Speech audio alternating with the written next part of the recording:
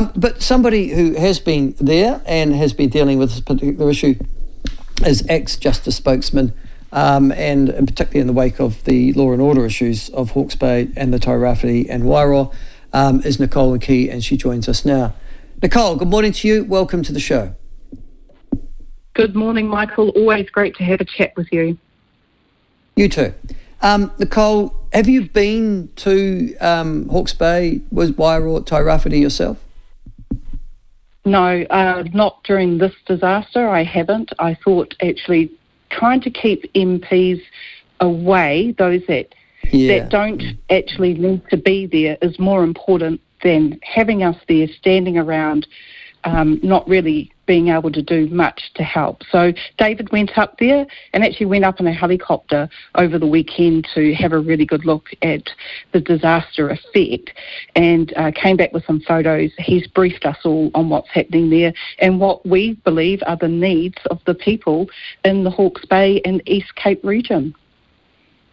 Okay, Parliament is reconvening today at 2 o'clock. Have I got that right?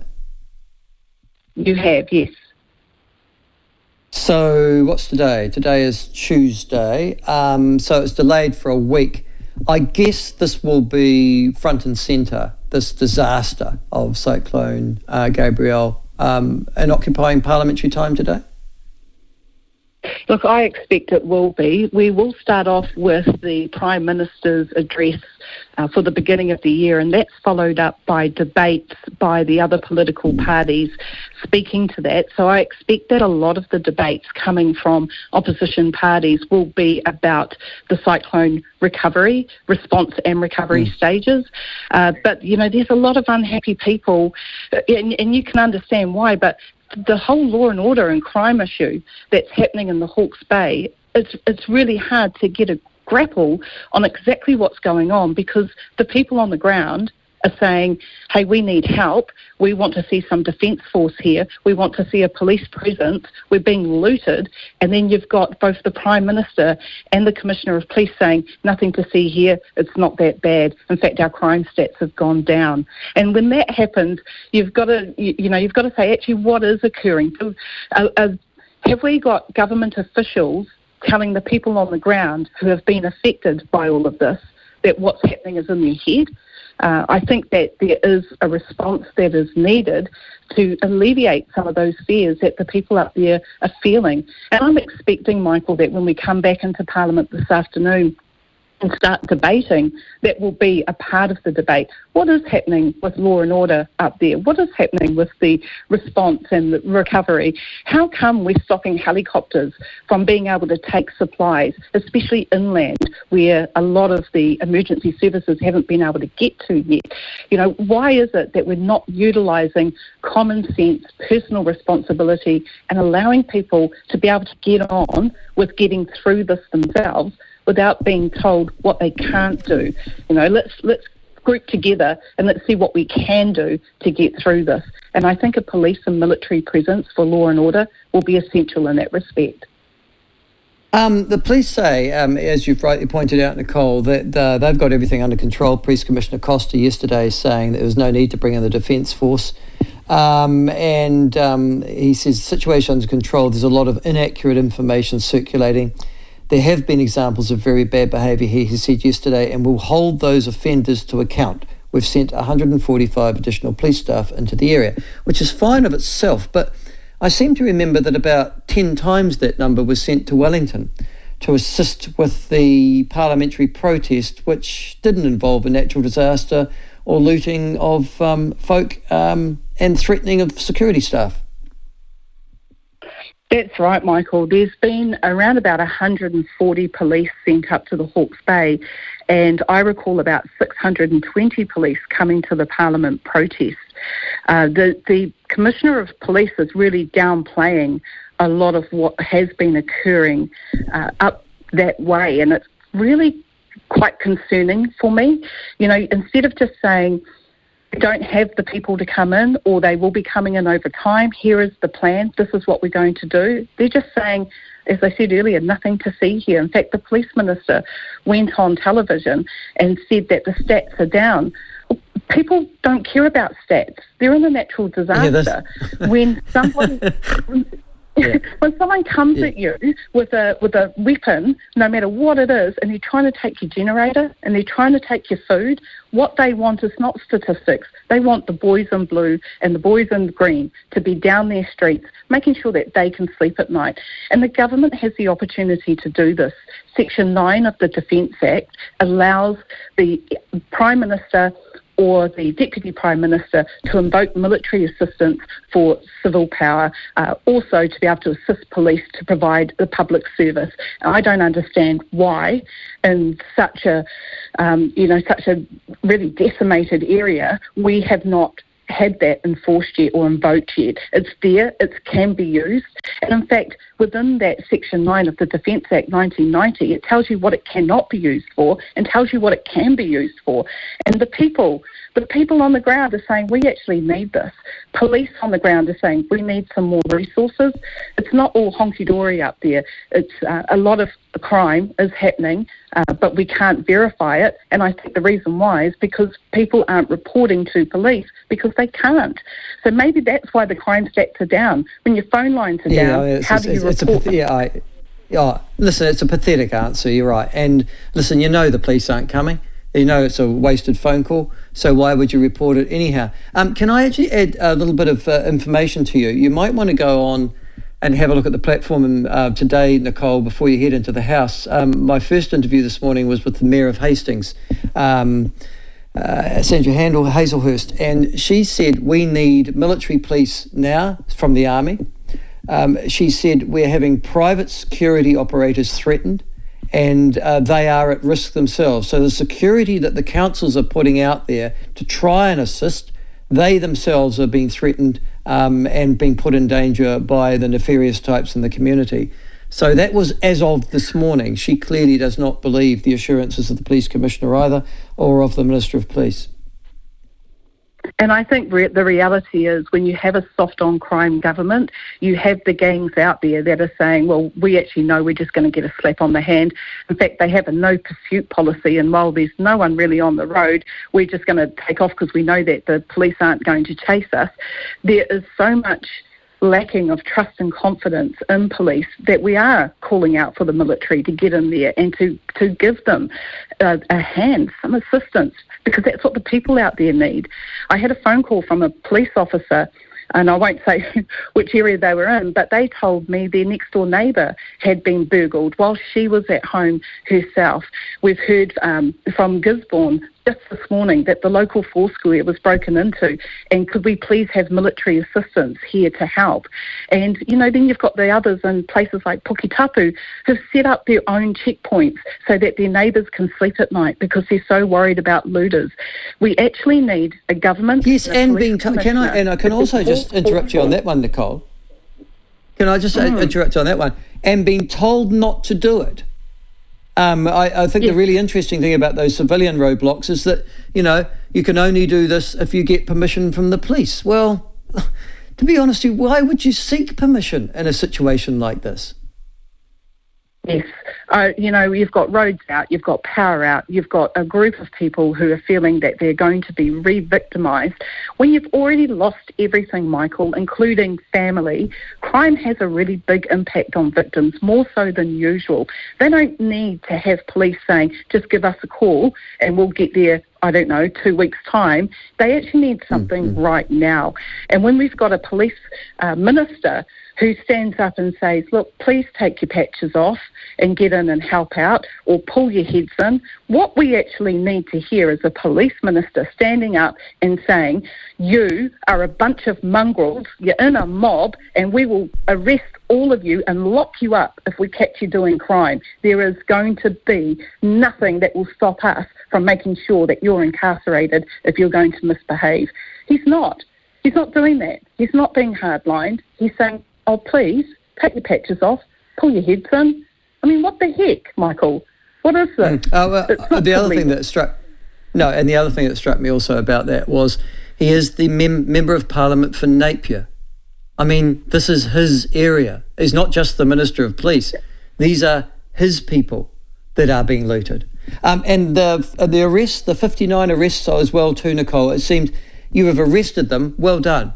They then get bailed and they're back on the street. Yep. And this morning also I thought was interesting is that they've got 50 plus people, some of whom are serious offenders, unable to be monitored because, of course, all the communications to do with their electronic bracelets and everything like that's down as well. So if they think they don't have a law and order problem in Hawke's Bay, both the mayors, I've talked to both Kirsten Wise from Napier, I've talked to the Hawke's Bay Regional Council Napier rep Neil Curtin, I've talked this morning to Sandra Hazelhurst from Hastings. All of the locals are saying exactly the reverse. Well, who do you go with? Civic leaders who are elected to represent their communities, or Commissioner Costa in Wellington? That's right. Burying their heads in the silt is not going to help the victims get through this. They need immediate assistance. It can be invoked with Section 9 is invoked by the Prime Minister. It can happen. I don't understand why they're not doing it. They put 6,000 Defence Force personnel on MIQ. They put 620 extra police down at Parliament for protests.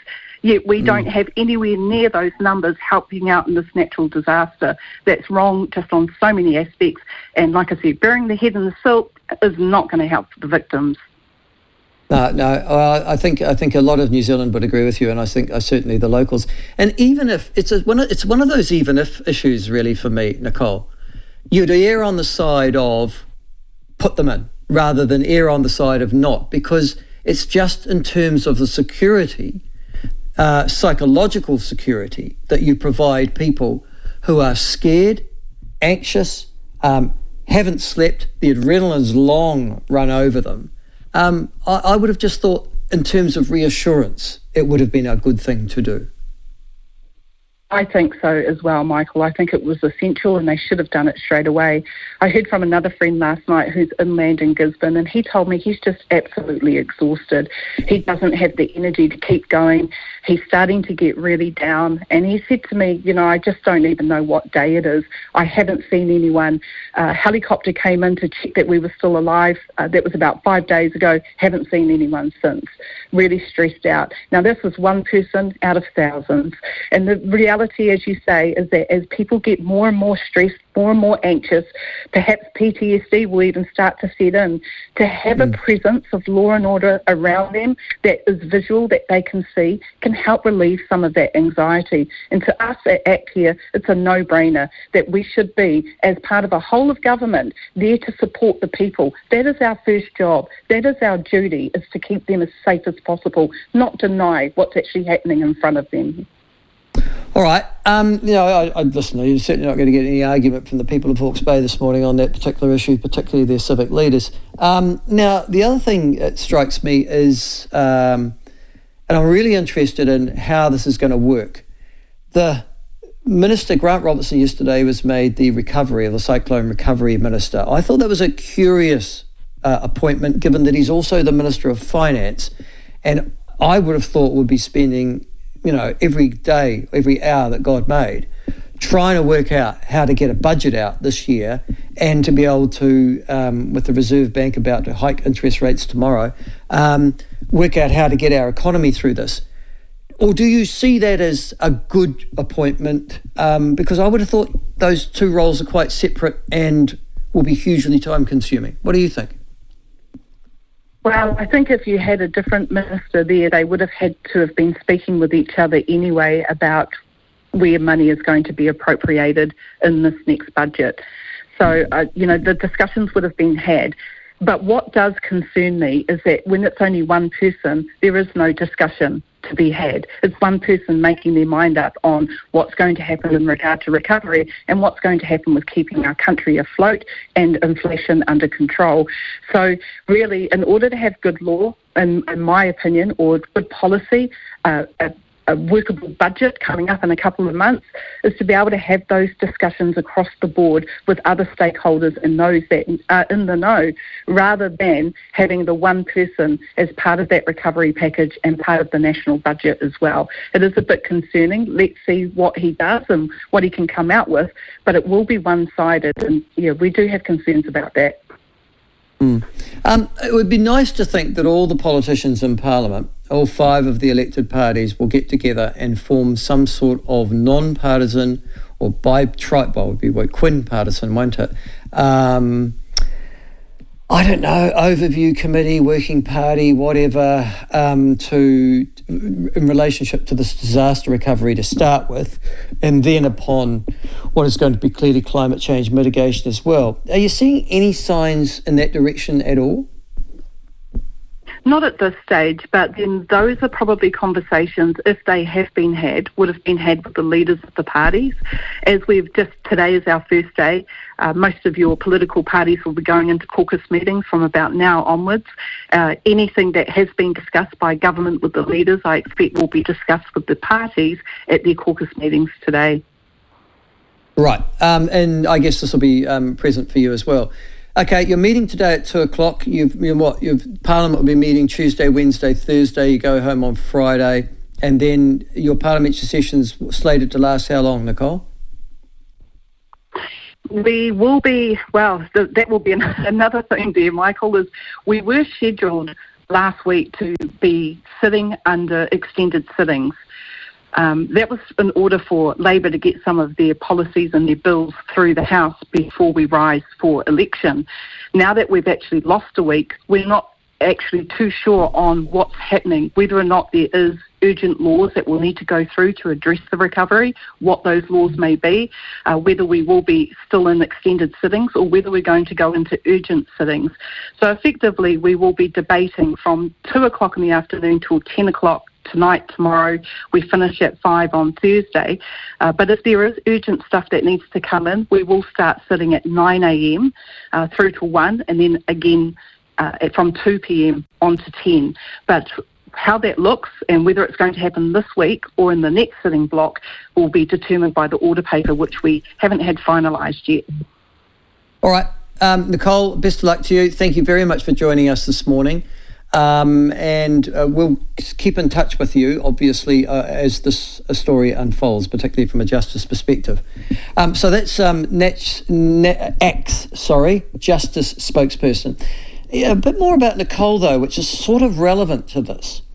Nicole was also the, she was sort of on the shooter's side, gun owner's side, in the wake of the Christchurch disaster and massacre. And won, in actual fact, I think, Communicator of the Year about 3 years ago for the role that she did. And talking about, for God's sake, don't let one incident, in that case, the Brendan Tarrant massacre of all those lovely Muslim folk at the mosque, or mosques, don't let that one incident impinge upon the civil liberties that the rest of us enjoy. And was very vocal on perspective in the wake of disaster, and in that particular case, obviously. But I would thought that that's a pretty opposite view to have now too. The perspective that you have in the wake of a disaster, the overreaction that you might get from official quarters in the weeks and months to come. In the moment, as she points out, the imperative is to assist, and there are still plenty of people out there, thousands, who need assistance now, and many in rural communities who feel literally abandoned. I have to say, my great concern, and I'll share this with you now, is it's been a week now. These are lots of rural communities still on their own, and the adrenaline will have run out for a lot of them. I would suggest to you that the stress, the strain, the anxiety is going to ramp up even more, if possible, not less, as this cyclone disaster recovery gets underway.